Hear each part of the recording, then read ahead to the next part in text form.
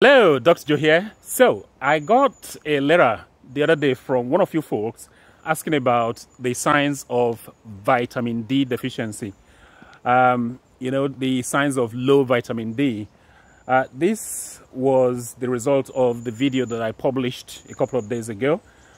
And I thought, yeah, that was a reasonable question, and it will make a nice follow-up video to that very one. So we're going to be talking about the signs of low vitamin D in today's video.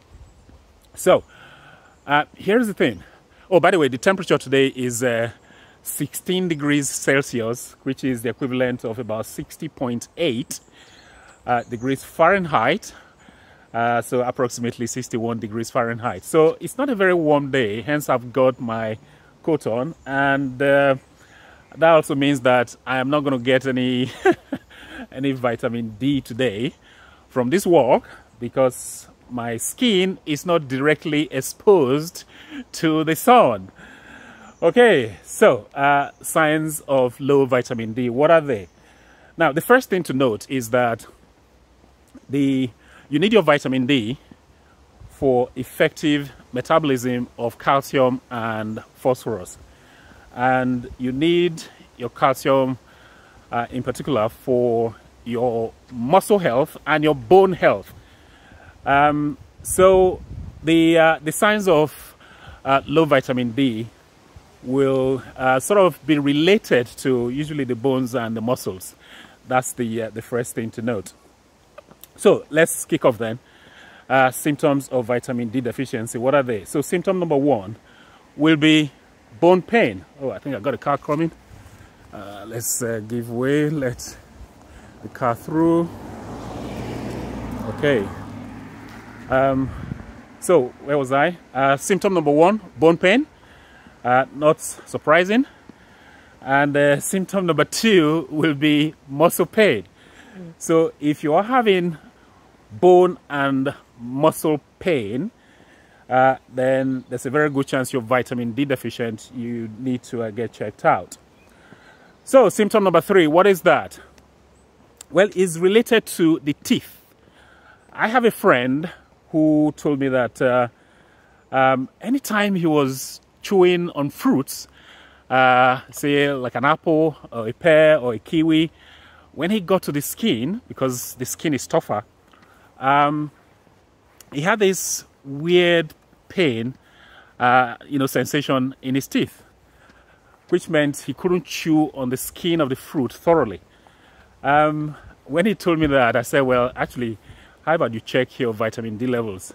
He checked it, and lo and behold, he was vitamin D deficient. So yes, you might have this kind of weird pain in your teeth when you chew, when you are vitamin D deficient.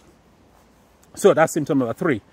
Symptom number four is muscle spasm.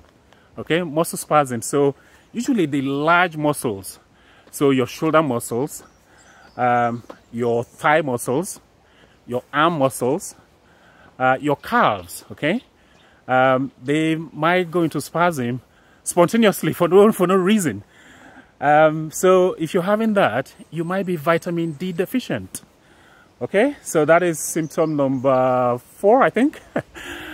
So symptom number five, what will that be? Well,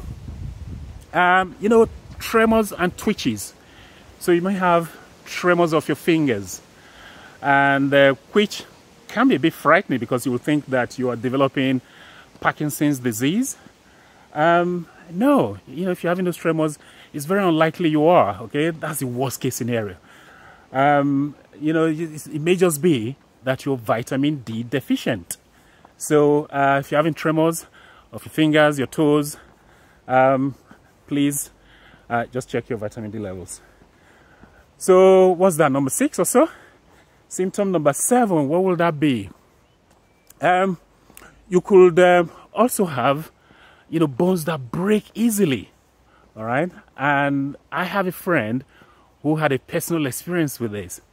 She's a colleague as well.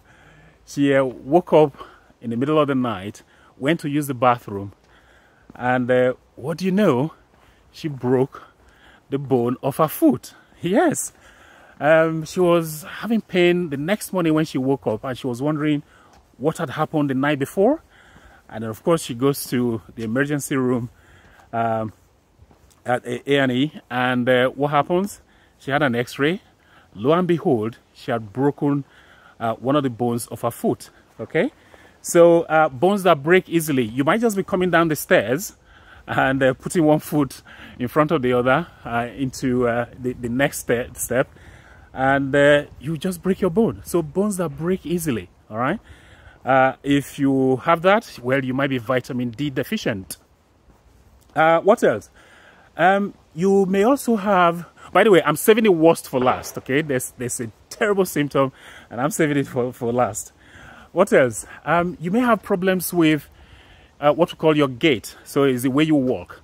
So you might waddle. You know, your walking pattern might be a little bit unusual.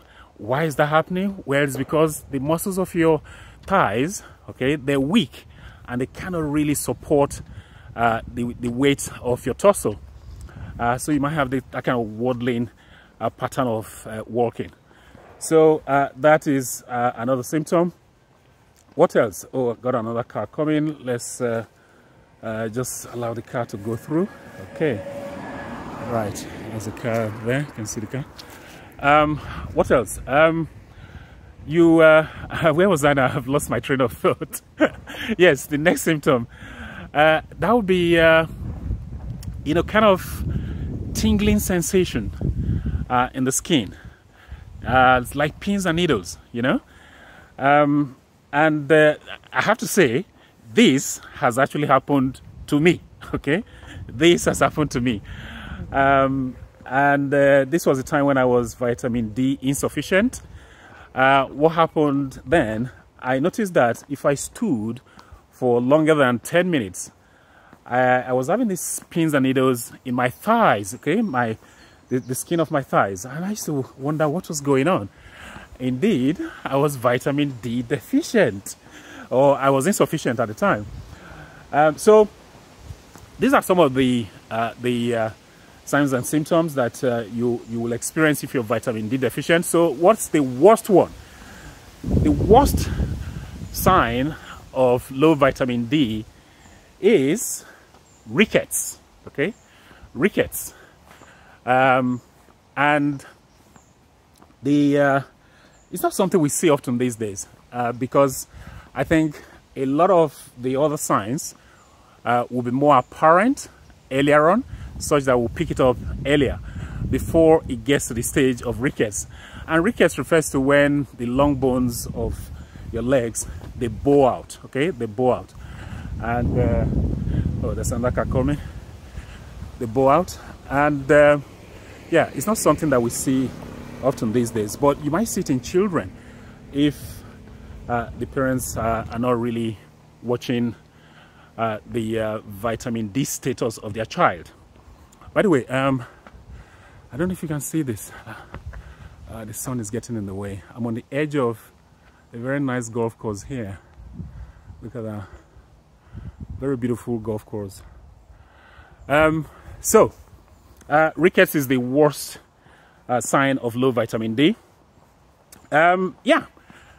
I don't know how many symptoms I mentioned there. Hopefully, I have mentioned the most relevant. I could be missing out one or two. Here's the thing. Do you know anyone who's had any of the symptoms? Have you experienced any of them yourself? I have. I shared mine with you.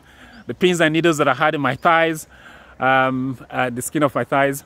Have you experienced any? Do let me know in the comment section. Or do you know anyone who has? Do let me know as well in the comment section.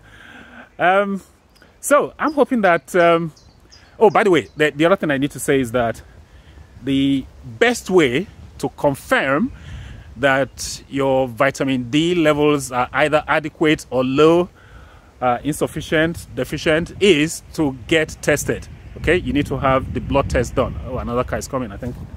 Let's give way.